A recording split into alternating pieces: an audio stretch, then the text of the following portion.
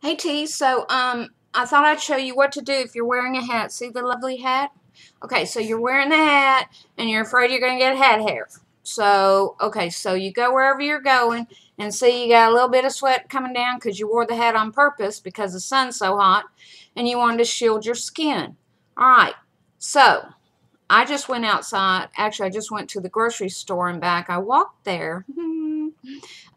So I thought I'd show you what a good vigorous walk plus carrying heavy groceries can do to your hair. Okay, you ready? Here we go.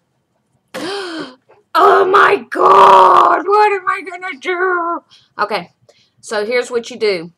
First of all, you get a short, cute little haircut like me. And then you don't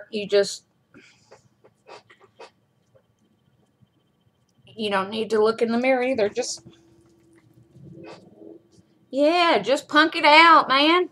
Pretend like this is how you wanted it to be. Yeah, I meant for it to look like this. I love it. I love my hair. I'm Lewison. Okay, so obviously I'm looking in the webcam to see how this does, but see, no more hat hair.